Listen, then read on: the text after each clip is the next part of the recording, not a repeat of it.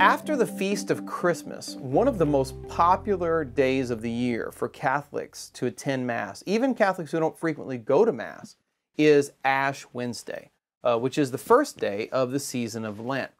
And yet at the same time, despite its popularity and high attendance rates, it's also one of the most puzzling days of the year because it's one where Catholics do things that are very strange, right? So first of all, we have ashes put on our foreheads in the shape of a cross.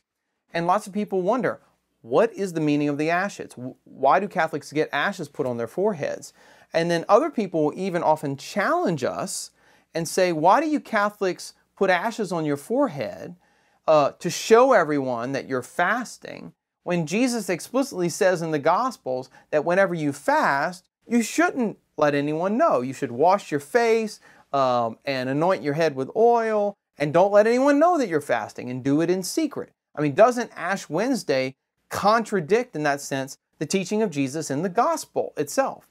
And so what I want to do in this video is try to answer some questions about Ash Wednesday, some common questions that people have, by looking at two things. First, I want to look at the Jewish roots of the ashes. In other words, like, what would the use of ashes have meant in a first century Jewish setting? Because like many things in Catholicism that are often at first glance strange or confusing, this is one of those things where the Catholic Church has a tradition that actually goes back to Judaism, goes back to the Old Testament. And if you put it in its Jewish context, it will show us the true meaning of what we're supposed to be doing on Ash Wednesday.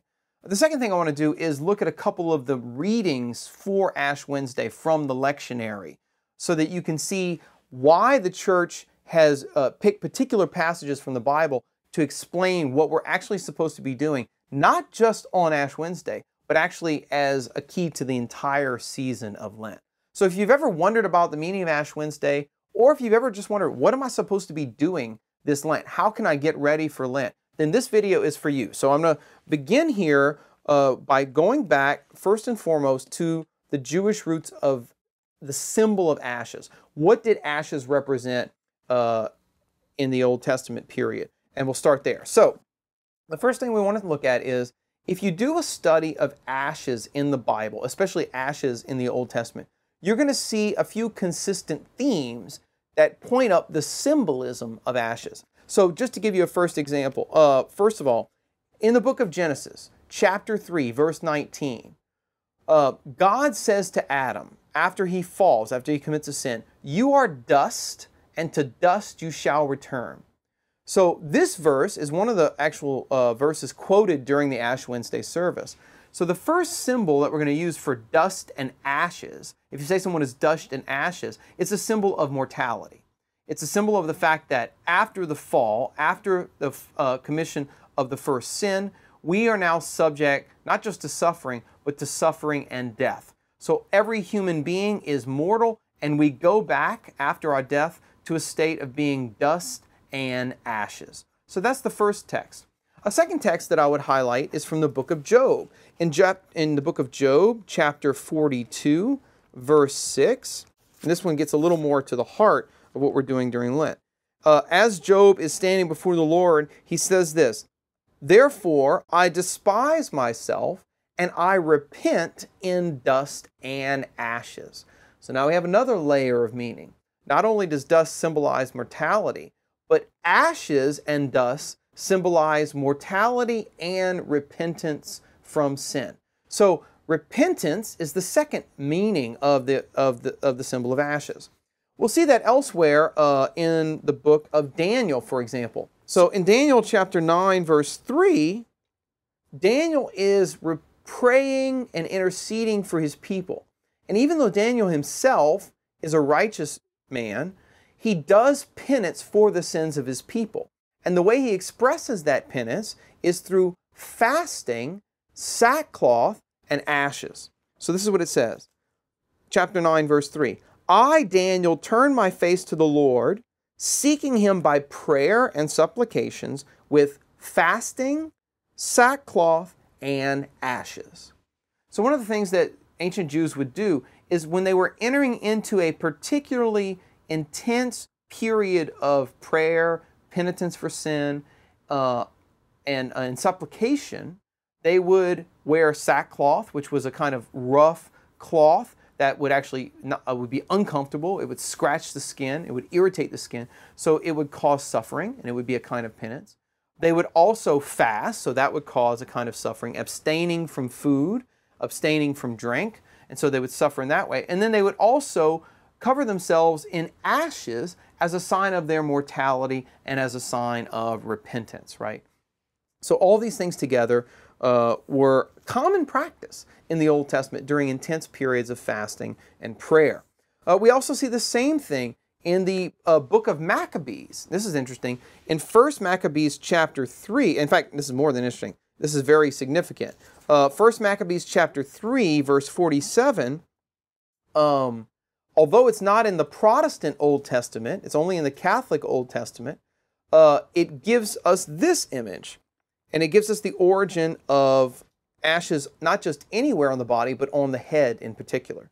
So it says that when the Maccabees were interceding and entering to this time of prayer, it says, quote, "They fasted that day, and they put on sackcloth and sprinkled ashes on their heads and rent their clothes," right? So the tearing of clothes is also a sign of penance and mourning. But in this case, notice they don't just fast and pray, they put the ashes on their heads, right?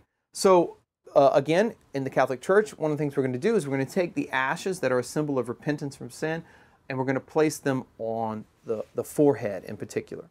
And then finally, one of my favorite Old Testament roots of the practice of ashes is from the book of Esther, right? So in Esther chapter 14, verses 1 through 3, we see that Esther, who is married to the king, the pagan king, who's going to kill all of the Jews, but unless she intercedes for them and gets him to save them, she enters into a time of intense prayer and fasting and supplication for her people. And this is how she does it. Watch what she does. Chapter 14, verse 1 to 3 says this: "Esther the queen, seized with deathly anxiety, fled to the Lord. She took off her splendid apparel, and she put on the garments of distress and mourning. And instead of costly perfumes, she covered her head with ashes and dung. And she utterly humbled her body. And every part that she loved to adorn, she covered with her tangled hair. And she prayed to the Lord, the God of Israel." So notice what Esther is doing. Esther herself is very beautiful. She's a queen. She ordinarily adorns herself in precious garments and beautiful jewels. But in this case, she takes off all those garments of joy. And instead, she puts on humbling clothes, and she takes away her perfumes, and she covers her head with ashes and dung, right? So, I mean, this is radical penance. Why? Because she's entering into an intense period of prayer for the salvation of her people. If she doesn't save them, they're all going to be massacred by the pagan king. Now, thankfully, the church in her wisdom has only chosen here the symbol of ashes for Ash Wednesday and for the season of Lent. And I think that's probably a good idea, because Dung Wednesday probably wouldn't be as popular as Ash Wednesday. So we're thankful for that selective process in the church's tradition.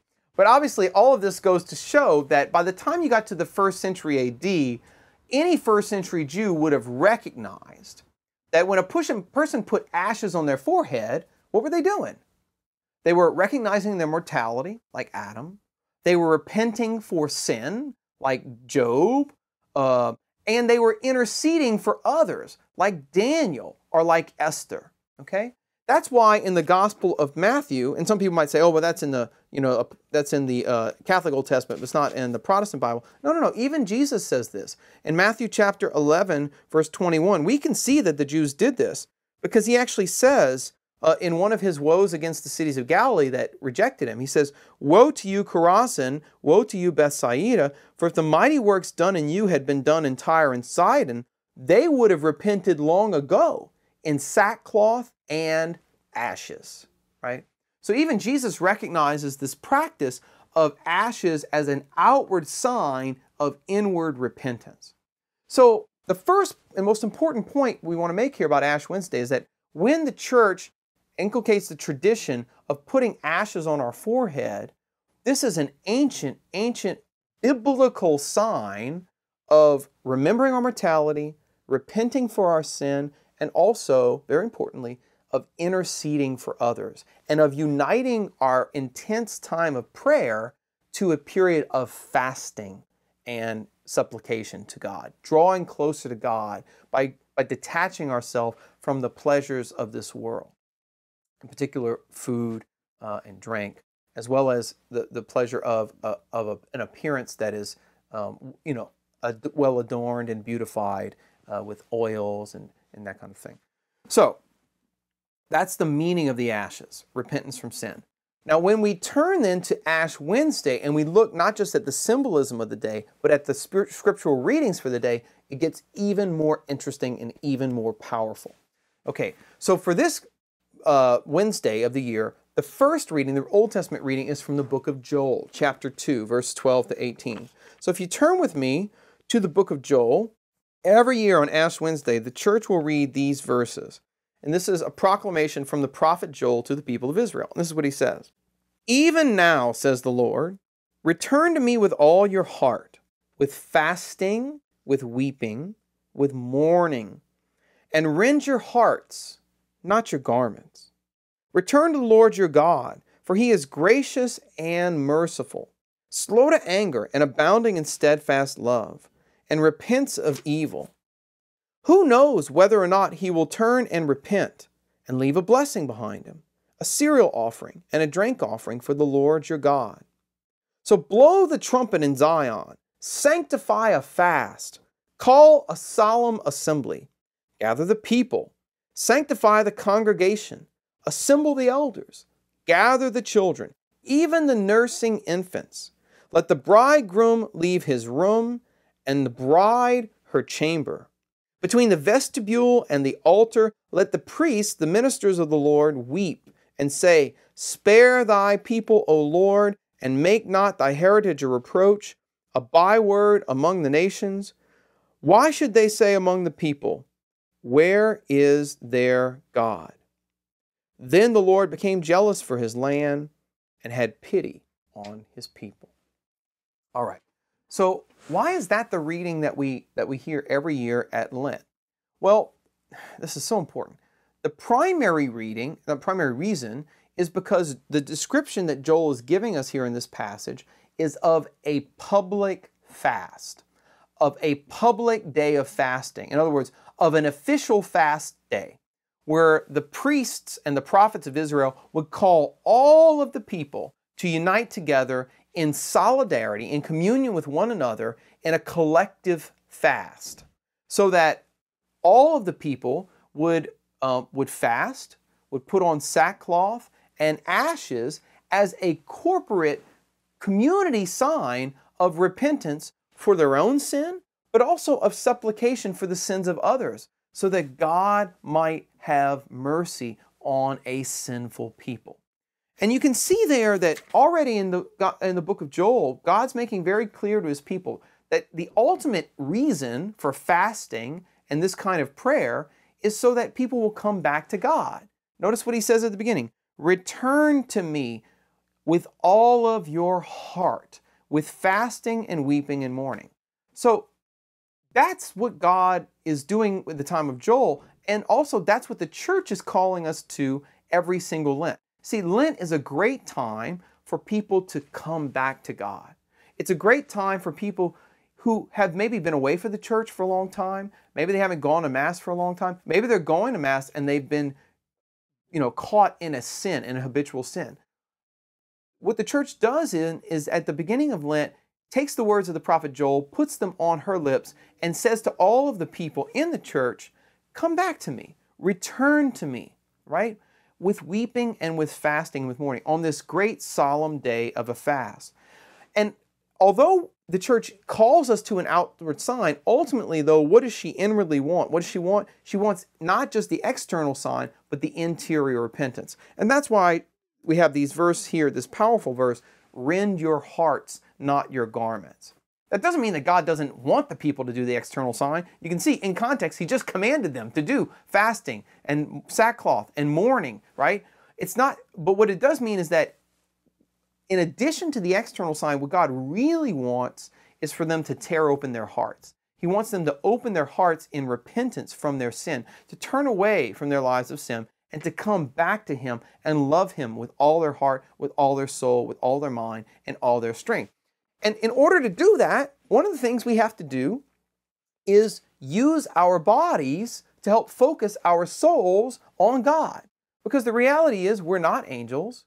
We are body and soul composites. And so fasting is a very powerful way to get your mind off of pleasing the body with food and drink and get your mind on repentance for sin and focusing it on God. And this is very simple. If you've ever fasted, you'll know this, especially if you're not used to fasting. Once you start fasting, once you abstain from food and drink, like say for half a day, and you're used to eating all the time, your body is going to become very quickly aware of the fact that you're not feeding it like you normally do. And it's going to start shouting at you, hey, feed me, give me something to drink. And so what it does is it puts you into a state of alertness, right? Now, if you know why you're fasting, I'm fasting because it's Ash Wednesday, I'm fasting because the church has called for a public fast, then guess what happens? All day long, you're thinking about what season it is. All day long, now you're thinking about the church. You're thinking about the requirement that's been given to you. And it is a perpetual reminder to you that you're now starting a new season of the year. You're starting a season of penance, a season of fasting. And so it helps you to pray. It helps you to focus. It helps you to stay in a state of prayerful state, a state of alertness, of spiritual alertness that you wouldn't have if you were just going about the ordinary day, eating breakfast and then getting a snack and then getting lunch and then getting supper, whatever. So fasting is a very powerful way to unite your soul and your body in the time of prayer, of intense prayer that the church is calling us to. And the Jews did this, by the way, not just in the book of Joel, but they did this every year. Every year they had a public day of fasting. It was called Yom Kippur. It was the Day of Atonement. And on that day, every single Jewish person was called to deny themselves. The book of Leviticus chapter 16 says. And they would abstain from food, from drink, from bathing, from any anointing, and they would even abstain from marital relations, right? In order to completely devote themselves to prayer and to penance for that day.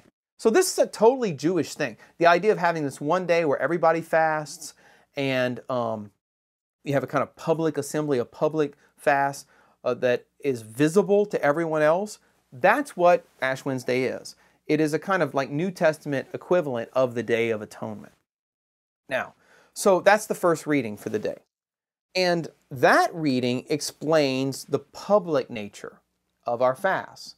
So if people want to know, well, why are you telling everybody that you're fasting? Well, it's because, just like the Jews did in the Old Testament, when you have a public day of fasting, it's something that's outward and visible so that everybody can unite in doing it. However, that's not all Ash Wednesday is about. Ash Wednesday, although it is a day of public fasting, is also the beginning of the season of Lent. And Lent is not going to be an entire season of public fasting. It's now going to be a season of private fasting, of secret prayer, and of secret almsgiving. So in addition to the Old Testament reading on the public fast, the church also wants to make sure that throughout the season of Lent, we're doing our prayers and our pious practices quietly and secretly as well. So she gives us another passage, and this is from the Sermon on the Mount. The gospel for this day is Matthew chapter 6. Matthew chapter 6, verses 1 through 6 and 16 to 18. So let's read this gospel, and we'll ask ourselves, why does the church give us this on Ash Wednesday? And you'll find there's a really interesting answer to the question. So Jesus says in the Sermon on the Mount, Matthew chapter 6, "Beware of practicing your piety before men in order to be seen by them. Then you will have no reward from your Father who is in heaven." All right, stop there. Notice this. I'll never forget the first time I realized this. I remember I had one of my non-Catholic friends attack me, or not attack, but criticize me. Like, why do you Catholics contradict the words of Jesus by putting ashes on your forehead so everybody can see when he said to do it in secret? Don't you know what the Bible says? And then I went to the Ash Wednesday service and I realized not only does the church hide from that passage in the Bible. She actually makes sure we read that passage on Ash Wednesday, precisely because we're going to enter into a season of Lent, and she doesn't want us to tell everybody about what our penances are, but she wants us to do them quietly and in secret. So I just laugh. We actually don't hide from that. This is the reading for Ash Wednesday. But let's keep going. So watch what Jesus says. He's going to give 3 spiritual practices here, and he's going to tell us how to do them. Verse 2, thus, when you give alms, sound no trumpet before you as the hypocrites do in the synagogues and in the streets, that they may be praised by men. Amen, I say to you, they have their reward. But when you give alms, don't let your left hand know what your right hand is doing, so that your alms may be in secret. And your Father who sees in secret will reward you. Second discipline. And when you pray, you must not be like the hypocrites, for they love to stand and pray in the synagogues and at the street corners, that they may be seen by men. Truly I say to you, they have their reward. But when you pray, go into your room, shut the door, and pray to your Father who is in secret. And your Father who sees in secret will reward you. Now it skips down to verse 16. Third discipline. And when you fast, do not look dismal like the hypocrites, for they disfigure their faces, that their fasting may be seen by men. Truly I say to you, they have their reward. But when you fast, anoint your head, wash your face, that your fasting may not be seen by men, but by your Father who is in secret. And your Father who sees in secret will reward you. All right, end of the gospel. So why does the church pick this gospel for Ash Wednesday? Let me give you a few key points. Number one, as I already said, but I'm going to say it again. Lent, Ash Wednesday is the beginning of the season of Lent. So one of the things we'll be doing during the Lenten season is private acts of repentance. So the church makes clear to remind us of Jesus' exhortation here, not to, quote, do righteousness. That's the actual Greek. He says, don't do righteousness in order to be seen by other people. Okay? So one of the temptations of engaging in pious practices like prayer and fasting is that we can get spiritually prideful. And we can want to tell other people about what we're doing so that we can seem holy or pious or venerable to others, right? And Jesus knows that that's a temptation to spiritual pride. So he wants to cut that off at the knees and say, don't, make sure that when you do these, don't do them in order to be seen by somebody else. So how do we do it? He says, I want you to do them in secret. All right, now notice this is important. Although Jesus tells us not to do them in order to be seen by men, he doesn't tell us not to do them, okay? He still tells us to do them. In fact, these are the only 3 spiritual disciplines, spiritual practices that he explicitly commands in the Sermon on the Mount. So let's look at them very carefully. First, he talks about almsgiving. Notice this. He says, when you give alms, not if you give alms. That's very important. So what is almsgiving? Almsgiving is giving money or clothing or possessions of some sort to the poor, to the needy, or to the church. So you could give alms to the temple in the first century, or you could give it to the poor. So Jesus expects, this is the key point, Jesus expects his disciples to be regular almsgivers. He expects his disciples to be people who give to the poor, not occasionally, but regularly. And his command to them is that when you do this, do it in secret. Don't let your left hand know what your right hand is doing, so that your reward will be from your Father in heaven and not from the praise of others. Second, prayer. Notice this. Jesus does not say, if you pray. He says, when you pray, right? So he expects his disciples to be regular prayers, not occasional prayers, but regular prayers. So, it's so tempting in our day and time for people to say, oh, I believe in Jesus. Oh, well, that's great. How often do you pray? Well, every now and then. No. A disciple of Jesus is supposed to be a person who regularly prays. And what Jesus is saying here is, don't just do that in public, like at Mass. You should be praying in secret, in your home, in private. Go into your inner room, that's the literal Greek there, and pray to your Father who's in secret. And when he sees in secret, he'll reward you. So, prayer. And then third and finally, and this is really important in our day and time, because fasting has fallen on hard times. Jesus says, when you fast, not if you fast, right? So Jesus expects his disciples to fast regularly. So what does that mean? Well, what is fasting? Man, we could do a whole video just on that. Fasting is a biblical practice. You'll see it all throughout the Old Testament, and you'll see it in the New Testament as well. The basic meaning of fasting, just to kind of sum it all up, is to abstain from either all food or to abstain from food and drink. Okay? So it takes different forms. Sometimes it's abstinence from food and drink. Sometimes it's just abstinence from food.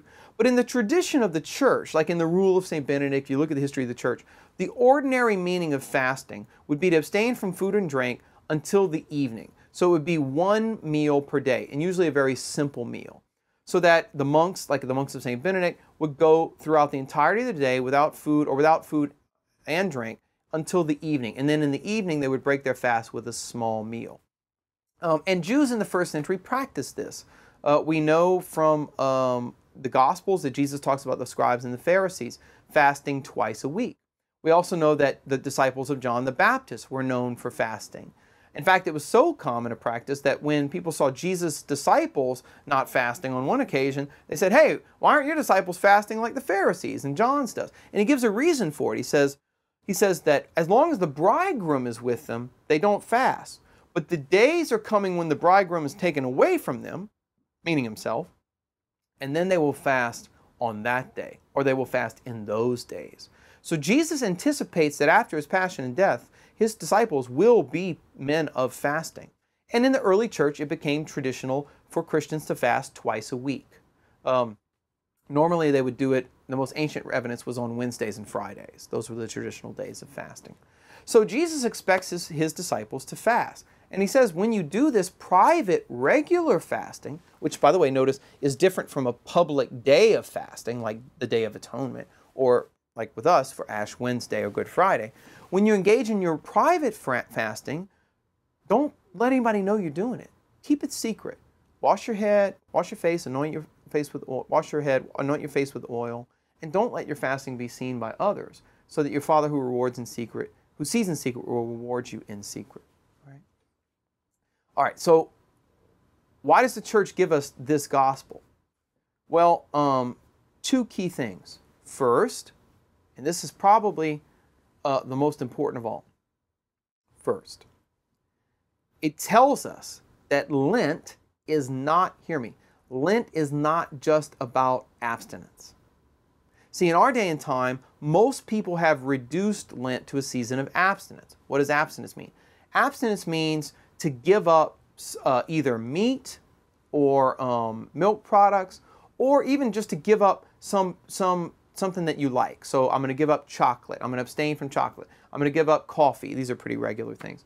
Or I'm going to give up sweets or ice cream, whatever it is. So I'm going to abstain for that for 40 days during the Lenten season. And that's great. Like 2 thumbs up. You know, good job. Those things can be real sacrifices that are important and powerful. But we don't want to reduce the season of Lent to just the spiritual practice of abstinence. That's never been the tradition of the church. This passage from the Sermon on the Mount was for centuries associated with Lent, because Lent was always a season of 3 spiritual disciplines. Not just abstinence, but fasting, prayer, and almsgiving, right? So the idea was that during the Lenten season, you would increase your regular prayer, intensify your regular fasting, and intensify your regular practice of almsgiving, so that it would be a particularly intense spiritual season of purification, of repentance from sin, and of sacrifice, of offering sacrifice, little sacrifices of love to God. And the reason we do this during Lent is because Jesus did it during Lent, so to speak. When? What you might be thinking, what are you talking about? Well, I'm talking about the story of Jesus in the desert, right? So if you go back to the Gospel of Matthew chapter 4, Jesus goes out into the desert, and the devil tempts him with these 3 temptations: to turn stone into bread, to possess all the kingdoms of the world, and then also to publicly show that he's the Messiah by jumping off of the temple and the angels carrying him up. Now, I don't have time to get into this a lot of detail, but what I've shown elsewhere in other presentations and on other videos is that what Jesus is doing there is he's undoing the 3 temptations of the fall. Because if you go back to the book of Genesis, it said that Adam and Eve took the fruit of the tree of knowledge because it was good for food, which St. John calls the lust of the flesh. It was pleasurable.